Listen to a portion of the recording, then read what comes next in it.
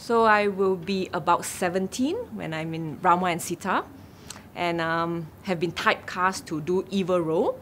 So I take up the evil sister role, Suparneka. And there was a scene that I'm supposed to slap my brother, Arif. I don't remember his name. Anyway, the character, Ravana, yeah.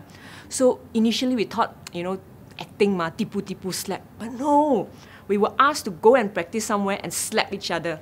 So the whole afternoon was just practicing slapping one another. After a while, we just really hated one another because of the slap.